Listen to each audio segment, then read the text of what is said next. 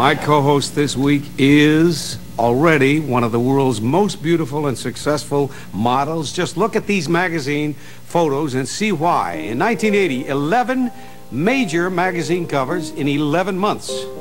She's also rapidly becoming one of the movie's most sought-after stars and has received the 1980 People's Choice Award as Favorite Young Performer. So please welcome Brooke Shields.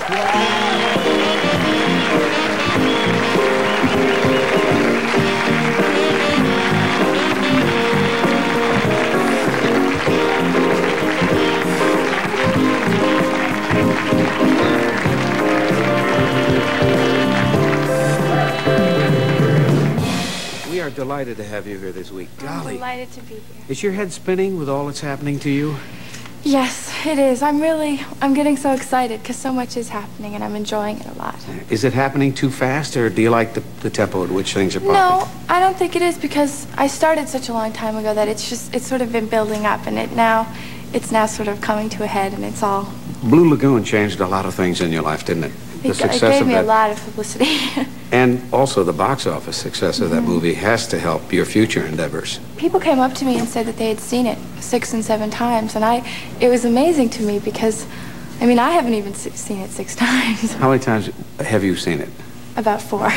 Everybody has an interesting thing to say when they make a movie, no matter who they are, about the first time. Now, I know you've seen yourself a lot in print, but the first time you see yourself on that larger-than-life screen, did you see yourself the first time in a movie theater, or yes. When there are people around who don't know you're there?